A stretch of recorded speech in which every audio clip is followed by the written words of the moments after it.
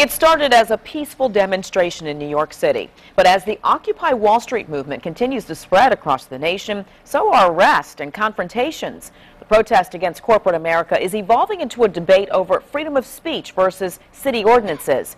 Occupy Norfolk remains downtown, but with the holiday shopping season upon us, how long will the city tolerate it? We sent Art Kahn to find out.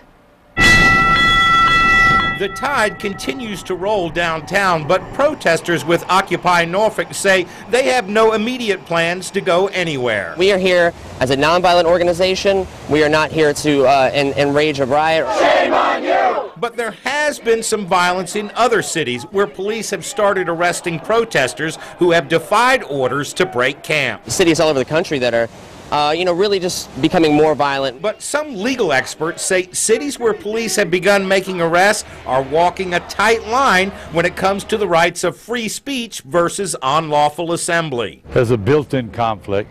People have an absolute right to protest. Norfolk attorney Peter Decker, who is also a substitute judge, says as long as the protest is orderly, the protesters are protected by their constitutional right to free speech.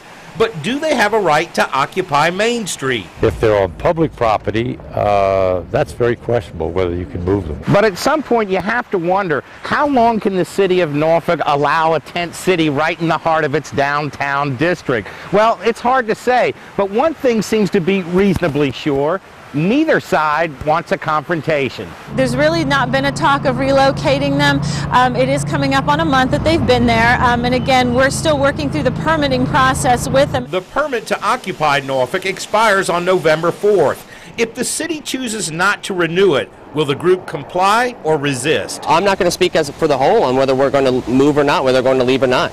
As long as we have the permit, we'll be here. And if we don't have the permit, some people may choose to stay in spite of such. For now, Camp Norfolk remains quiet.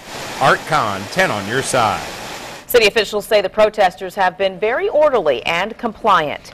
The occupation is over in Richmond. Overnight, police removed the Occupy Wall Street protesters from the city plaza. Police used bulldozers to scoop up the tents and belongings they left behind. Officers cited or arrested 9 people when they refused to leave.